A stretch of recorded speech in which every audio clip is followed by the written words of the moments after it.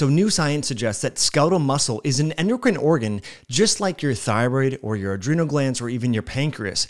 Now we're going to talk a little bit more about how exercise and movement is required to stimulate this organ known as skeletal muscle to release various endocrinological-like hormones and myokines, also known as exerkines. We're going to take a deeper dive into how exercise and movement causes your muscle to release hormone-like mediators that have systemic effects on the brain, on the heart, on the liver, on the cardiovascular system in general, on bone, on mood, affect. I mean, there's so many different aspects here with regards to how exercise stimulation upon skeletal muscle causes this organ to have systemic health promoting effects independent of calorie burning, independent of, say, resistance training or some of the modalities associated with exercise. It's really important to understand this. Now, when you think, just comparing and contrasting before we dive into the details from this paper titled Exerkines in Health, Resilience, and Disease.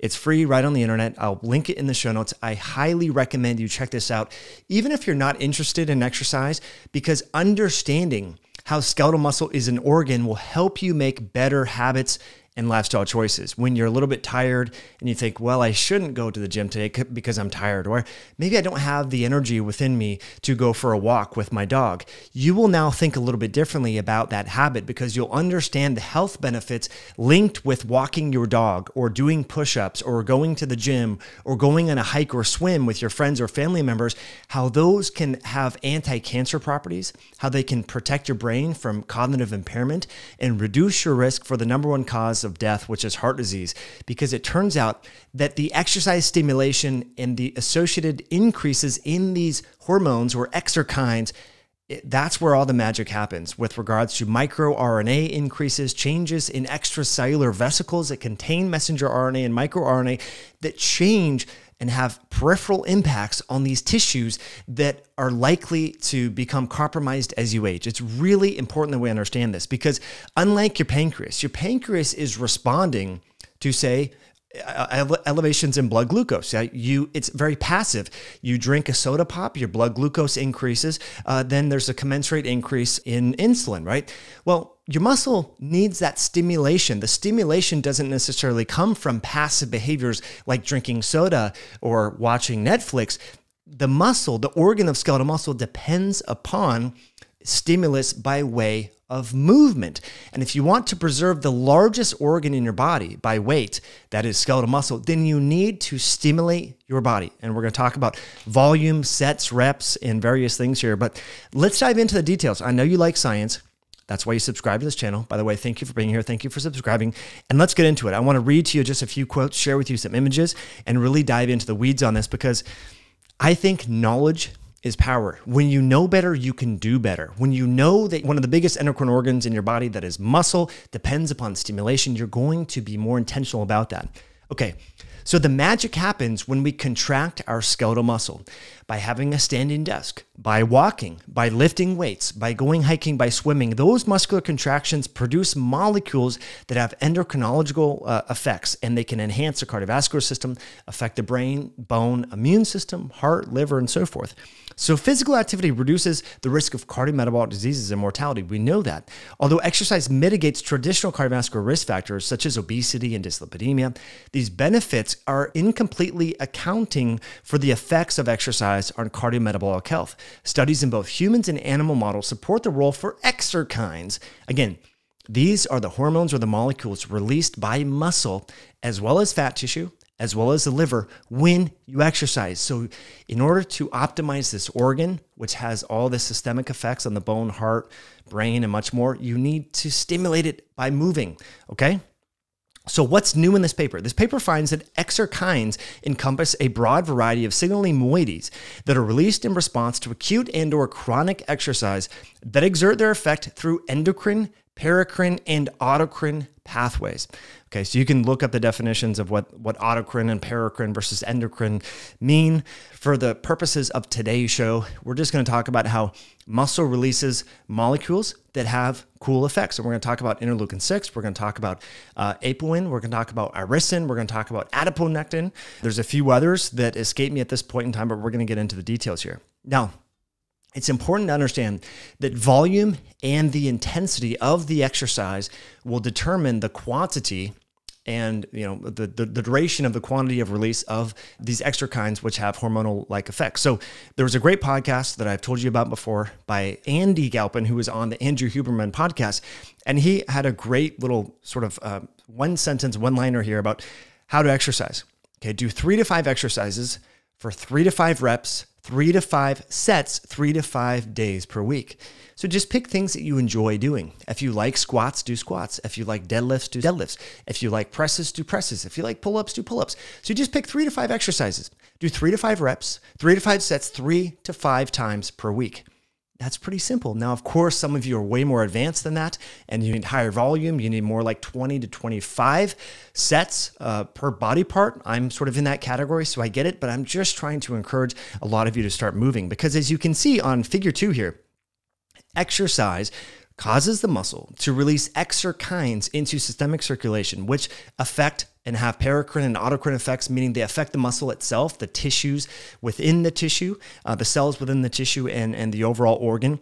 They affect the entire endocrine system, including the liver and also the pancreas. They affect fat cells and they affect the cardiovascular system. They also affect the immune system. They affect bone. They affect the brain.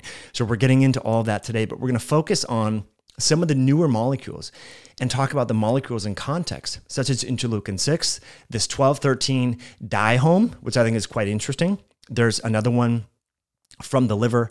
You've heard of lactate before, obviously, and there's another one called fractalkine and phytolin A, and phosphostatin, I think is how it's pronounced, actually, and that links with myostatin. I think that's quite interesting. Okay, so really fascinating stuff. Here's another list of these where they're from. This is table 3, where we're drawing information off here. The origin of the myokine or exerkine and the target tissue and its biologic action. Again, I think this is quite interesting. If you're interested in improving blood sugar health, burning more fat, causing more hypertrophy, improving your mood, you might want to, target in on some of these different things. And I think in a few years, we might have modalities that can assess for these different exerkines or myokines and measure them acutely. I think that's quite interesting. We're going to talk a little bit more about interleukin 6 here in a moment, but it's important to understand that both acute exercise and chronic exercise increase these exerkines. And it turns out that the more habitually you exercise, there could be a more sustained elevated increase in some of these different exerkines. And therefore, there's associations with disease reduction, such as reduced prevalence of cancer, improvements in cognition, better memory function, because we're going to talk more about how exercise specifically affects the hippocampus, which is a region in the brain where memory consolidation largely occurs. But obviously, blood sugar regulation is an important aspect of this. And it's not just about sort of causing muscles to act like a sponge to absorb blood glucose, but that the actual myokines released from muscle cause an improvement in insulin sensitivity.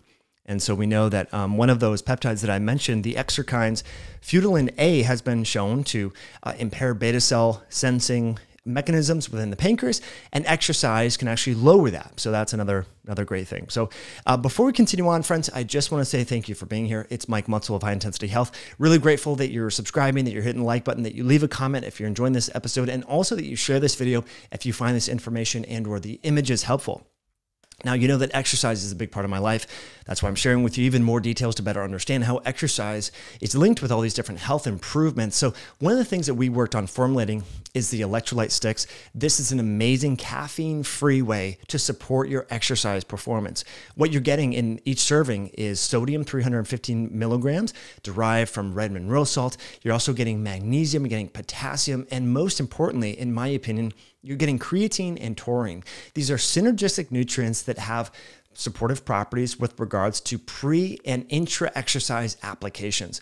So they can help you have a better workout, to get a little bit more mileage. If you're going to invest the time and the money and the effort to go to the gym or to go on a walk or go on a hike, you want to get the most mileage out of that exercise session so that it becomes a habit. If you're not progressing, you're not going to want to continue to exercise. So my whole sort of shtick here is to encourage people to be lifelong exercisers or physically active throughout their life. So I would encourage you to check out some of the 200 plus reviews over at myoscience.com. The electrolyte sticks, we also have a promotion going on here. It's a pre-sale for the lemon lime. It's a new flavor. It's really mild using natural flavors, no MSG or artificial ingredients. That you buy one, you get the second box of 30 servings, 50% off. So that's over at myoscience.com. That discount is automatic. If you just want to try one, try one box and don't want to commit to the buy one, get one, 50% off, just enter the coupon code podcast to save. And I'll put links below. Again, that's podcast over at myoscience.com, MYOXCIENCE.com. So let's talk a little bit more about the context of the myokines and how exercise is anti-inflammatory. So what's really interesting when you think about the pro-inflammatory interleukins that are characteristic of obesity and metabolic syndrome and cardiovascular disease, you often hear about interleukin-6 and TNF-alpha. What's curious is after you exercise, you actually get a transient increase in the interleukin-6. That might lead you to think that exercise is bad, but actually it's the context. And we always need to remember context when we're thinking about biology, when we're thinking about science. What is the context? The post-exercise increase in interleukin-6 derived from skeletal muscle actually exerts systemic anti-inflammatory properties. Okay, so you can increase interleukin-6 by going to McDonald's and having a double bacon cheeseburger and French fries and a soda. You can definitely increase interleukin-6, but that is, again, the context matters. How is that interleukin-6 being increased? What sort of immunological systems or cells are causing that to be increased? It's far different from an exercise-associated increase in interleukin-6. The scientists say one bout of exercise releases an interleukin-6, which actually decreases a TNF-alpha. And it's thought that the one bout of exercise induces anti-inflammatory effects that might in part be mediated by interleukin-6 or possibly in conjunction with other known anti-inflammatory factors such as adrenaline, noradrenaline, and cortisol. So it's really important to understand the context here. And future studies are focusing on assessing the cell type specific effects of exercise and its associated increases in interleukin-6. But it's also been shown to increase interleukin-10, which is an anti-inflammatory cytokine. So the more that you exercise, especially habitually, there's going to be a greater reduction in inflammation in your body. And as they go on to show, as shown in humans, an acute bout of exercise might be initially pro-inflammatory, but subsequent, this effect is offset by an anti-inflammatory response, which leads us to cancer and autoimmunity. We know that people with autoimmune disease and cancer generally have higher baseline levels of inflammation. So they are a subset of the population that stands to really benefit from habitual exercise. And as the scientists say, an emerging frontier in exercise biology involves Exerkine-induced immune effects in increasing resiliency to cancer or as a co-adjuvant to cancer therapy, meaning when people are given oncologic agents and chemotherapy, that perhaps they exercise concomitantly and even get a better effect, which has been shown actually in the case of fasting. When people fast prior to getting radiation, there's actually more target cells damaged and less non-targeted cells being harmed from that iatrogenesis of that. And so the anti-cancer effects of exercise might not be limited to its effects on body weight. A meta-analysis pooled data from 12 prospective cohort studies with self-reported physical activity and found that increased physical activities levels that are associated with decreased risk of incidence of cancer across multiple subtypes, many of these associations remained even after adjusting for body mass index, meaning it's not just a reduction in body fat, although there are, adipokines or hormones released from fat cells, that there are other systemic effects. Important there. So acute exercise creates a unique Exerkine milieu that lasts for several hours, even after exercise cessation, which provides a temporal window for immune function stimulation. Now, here's some of that. An image here, figure 3, talks about that, where you have the exercise and the associated increases in these Exerkines and their reductions in chronic inflammatory cytokines. Again, we know that chronic inflammation leads to insulin resistance, leads to sort of immunosenescence and accelerated aging within the immune system. So therefore, it makes sense to habitually exercise if you want to age more gracefully. Okay, what about the brain? We know that mood disorders are on the rise. There's depression, there's gun violence, there's all sorts of bad stuff going on in the world. So the effects of exercise on the brain are most apparent in the hippocampus, which is where you form memories, as I mentioned earlier. and also involved in learning. In older adults between the ages of 55 and 80, participating in an aerobic walking program increased hippocampal volume and improved memory. Moreover, accumulating evidence suggests that physical activity, as shown in preclinical, observational, and interventional studies in humans, can prevent or delay the onset of neurodegenerative conditions. And we just, saw a major blow in the drug development pipeline with regards to the beta amyloid target involved in the etiology of Alzheimer's disease and dementia last week, right? Where the University of Minnesota researcher had actually sort of fabricated some of the images on the Western blot. And so, look, we're back to square one, basically, when it comes to Alzheimer's disease. And we need to recognize that dementia and Alzheimer's disease have a huge metabolic component to it. With dysglycemia and impaired energy metabolism within the brain, we know that exercise improves brain energy metabolism and systemic metabolism. And so that could be very important. So here's just some of these effects. You can see this person riding a bike. You see changes in fat cell release of hormones, namely an increase in adiponectin. And that is linked with all these different effects that include, but are not limited to, increased BDNF, brain-derived neurotrophic factor, increased cognition and mood, and increased synaptic plasticity, okay? So what about the fat tissue? This is where it gets really interesting. Adipose tissue can also release exerkines. An example of this is the 12-13-dihydro blah, blah, blah, which is short for 12-13-dihome, which is secreted from fat tissue, which increases skeletal muscle oxidative capacity, the ability of the mitochondria within the skeletal muscle to oxidize fats and other fuels. So in humans, circulating levels of 12-13-dihome is inversely associated with adipose tissue mass, fasting blood levels of insulin, and blood levels of triglycerides. Okay. What about the liver? I mentioned the liver earlier. The liver is recognized as a source of many circulating proteins. 2,500 some odd liver-secreted peptides are identified using mass spec and so forth. Now, not surprising, the liver is a major source of many acute and chronic exercise-responsive cytokines. These Exerkines, as they're called, affect blood glucose, lipid metabolism, and even muscle protein synthesis. For example, there's this the follistatin, as I mentioned, and futilin A also affect muscle function and can antagonize the effects of myostatin. So myostatin is a peptide that decreases muscle protein synthesis, and this follistatin actually inhibits that. So with regards to age-related muscle loss and age-related sarcopenia, there could be benefits here with regards to the liver's changes in the peptides that it's releasing. So that's why you don't want to just do one marathon a year or do one big event. You want to lift and move every day if possible. Okay. Exercise, they also talk about, affects the gut microbiome, and chronic exercise in humans has been shown to have a more diverse and stable gut microbiota ecosystem, gut barrier, gut-brain barrier, and all this. So to me, I think this stuff is just so fascinating. I just wanted to share these details with you so that you better understand what is happening and how you can prime this organ, this metabolic organ called skeletal muscle. It's an organ just like your pancreas, just like your thymus, just like your adrenal glands or your thyroid, but it depends upon regular and consistent stimulation.